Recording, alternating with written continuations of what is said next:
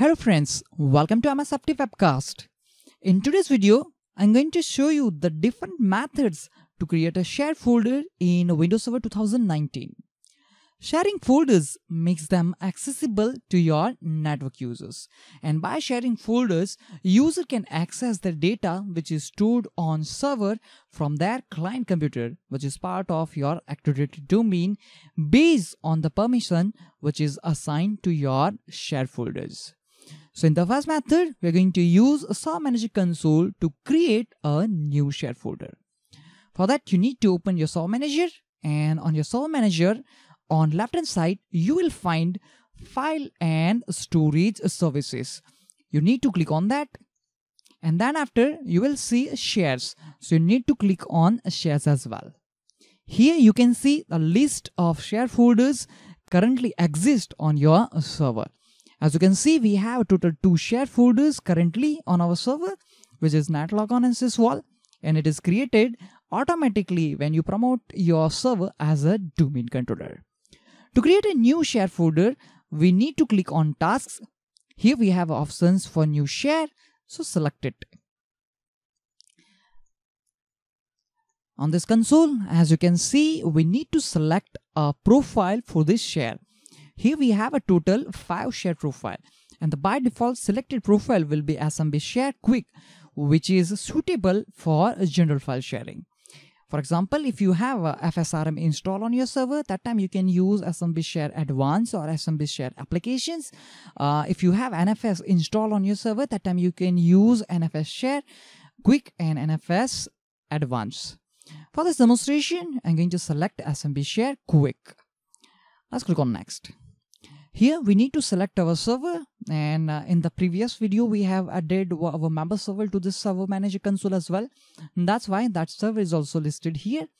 We want to create a shared folder on our domain controller, and that's why I'm going to select ws2k19-dc01.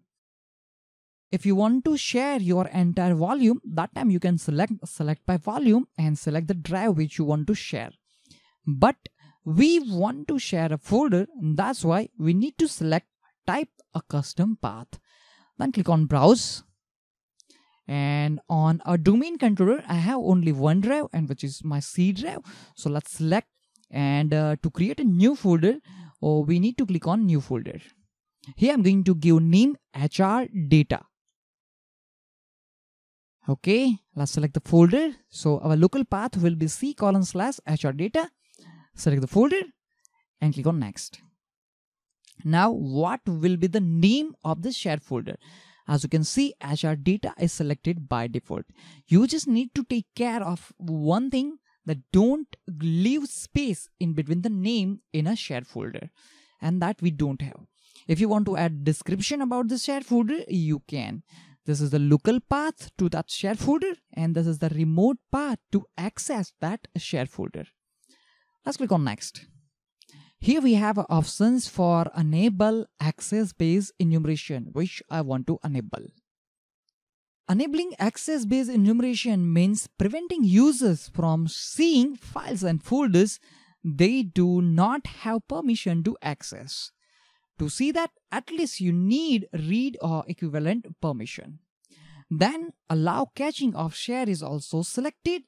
That means offline users can access the content of this shared folder as well. I'm going to click on Next, and here we have options to customize the permission. As you can see, by default share permission will be everyone full control. So we need to set up NTFS permission as well. So I'm going to click on Customize Permissions to change the permission. And the first thing which I'm going to do is disabling inheritance. Let's click on it. Select Convert Inherited Permissions into Explicit Permission on this object. And now I want to remove both users entry.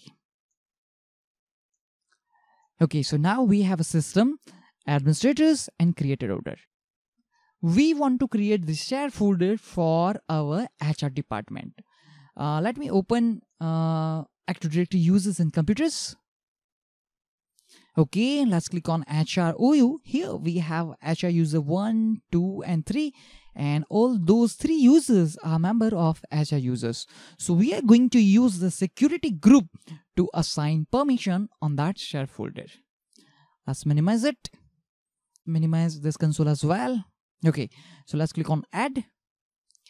Click on select a principal.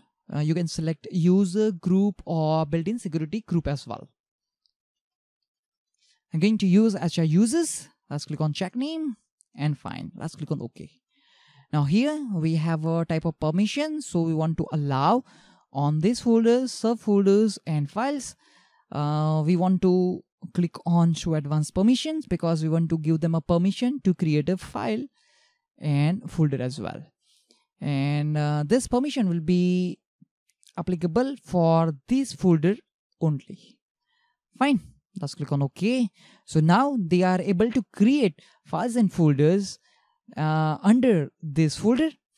And once they create any file or folder, they will become creator owner, and creator owner have full control on subfolders and file. Fine. Let's click on apply. Click on OK and click on next. This is the overview information. Whatever things we have selected, that will be visible to us here. Let's click on create to create a share folder. Done. The share was successfully created. Let's click on close to close this console. Let's go back to our SOA Manager console. And here we go. Here we have a Azure data. If you want to modify any settings related to the share folder, you can. For that, you need to select the folder, right click on it and go for the properties. Let's click on permissions, and here from this console, you can manage the permission. Other settings will be available to you on this console as well. Let's click on OK. We want to also confirm that user can see the share folder, and user must have permission to create a folder under this share folder. So let's go back to our client computer. On this computer, I'm going to log in as a Azure user 1. And let's access the share folder. For that, I'm going to use UNC path ws 2k19-dc01. Here we have Azure data folder. Let's open it. That means user have at least read permission as user can access that folder. Let me create a new folder here. And done. This folder is created by Azure user 1. And if user can rename that folder, that means user has a permission to delete that folder as well. Let's see the permission of this folder. Click on security. And here, as you can see, Azure user 1 is listed there. Let's click on advanced. And if you see the permission about Azure user 1, you can see Azure user 1 is owner of this folder. And that user has a full control on this folder as well. Fine. So our permission is properly assigned to this share folder as well as the folder which is created under the main root share folder. Fine. This is the first method. In the second method, that is the older one, we can use File Explorer. And by using File Explorer, we can create a share folder as well. So let's open C drive. Let me create one more folder.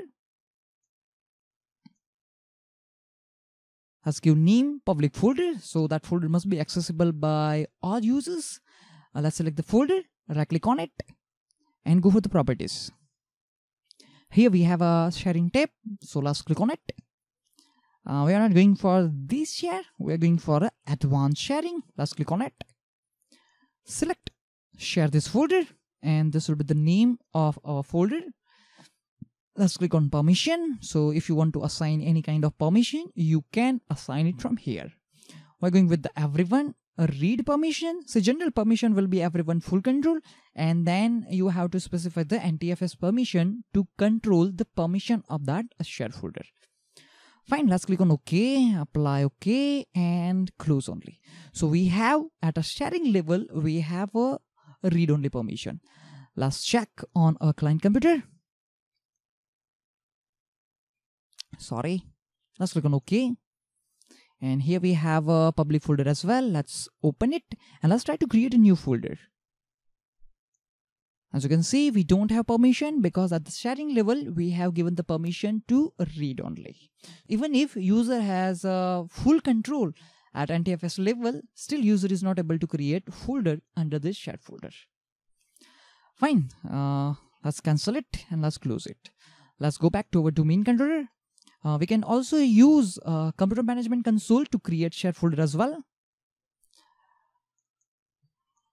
Okay, and here you need to right click and select new share. Click on next. Browse the location. Let's expand C drive. Let's make a new folder. Shared one will be the name. Let's click on OK. Next, and here we have a certain settings about offline file as well that we are not going to change. Let's click on next, and here we have a permission to customize it. So the similar console is there. You can change the sharing permission and NTFS permission from here. We're going with the default one. Let's click on finish. Let's go back to our client computer and let's see whether that folder is there or not. And here we go. We have a shared one.